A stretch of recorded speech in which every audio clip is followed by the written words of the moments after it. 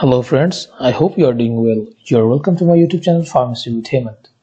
Always I used to come with new educational video related with pharmacy profession and health.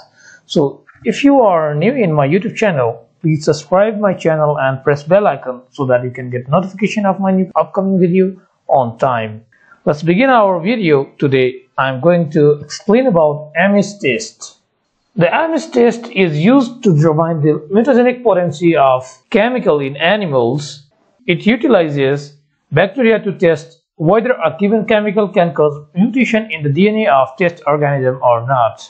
It was discovered by this person named Bruce and Ames in 1970s to determine if a chemical at hand is a mutagen or not. He tested for many common items such as hairspray, food colors, and found mutagen and were withdrawn from the market during those days. The principle of Ames test is Ames test uses several strains of bacteria, that is Salmonella and E. coli, that is Escherichia coli, that carry a particular mutation. Point mutations are made in the histidine in Salmonella typhimurium bacteria or the tryptophan gene in Escherichia coli. Histidine and tryptophan are the amino acids which are required for growth of bacteria. And these mutation results in histidine negative or tryptophan negative organism that cannot grow unless histidine or tryptophan is supplied. As I told you, tryptophan and histidine are required for the growth of bacteria.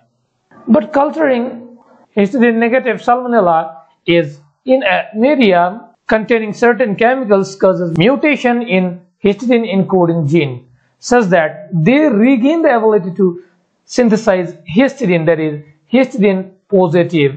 These reverted bacteria will then grow in histidine or tryptophan deficient media because the chemical which we added for the test has mutagenic property, so that it encoded the histidine gene as well as tryptophan gene and start the production of histidine and tryptophan, so they can grow in histidine and tryptophan deficient media. Now we are going to learn about the procedure for the Ames test. I have tried to explain it in animation form. You can see this.